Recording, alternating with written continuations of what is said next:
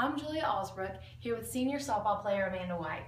Amanda, we started our season off last weekend against Shaw and recorded 2 wins. We have our season opener against Guilford this Saturday. What do you think about the team this year? I think we have an amazing team this year. We have a lot of really good hitters, and I'm so excited for that.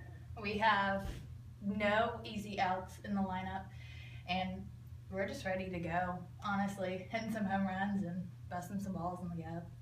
What is the goal for this year's team, and what are we going to have to do in order to reach it?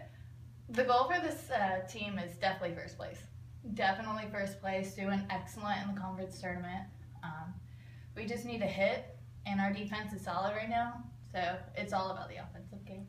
As the USA South Player of the Year last year, what are you going to be doing this year to ensure that our team's successful? Well, I'm going to be doing my part encouraging other players, especially we have a lot of freshmen this year. So I'm definitely going to be encouraging them. Some of our returners, all of our returners will be encouraging the freshmen and making sure that, they're relaxed, they're going to be nervous, but that because they know how to play, to make sure that they are, doing their game, playing their game. Well, thank you so much. I can't wait for Saturday. With your Mayor to the Softball pregame interview, I'm Julia Allsbrook.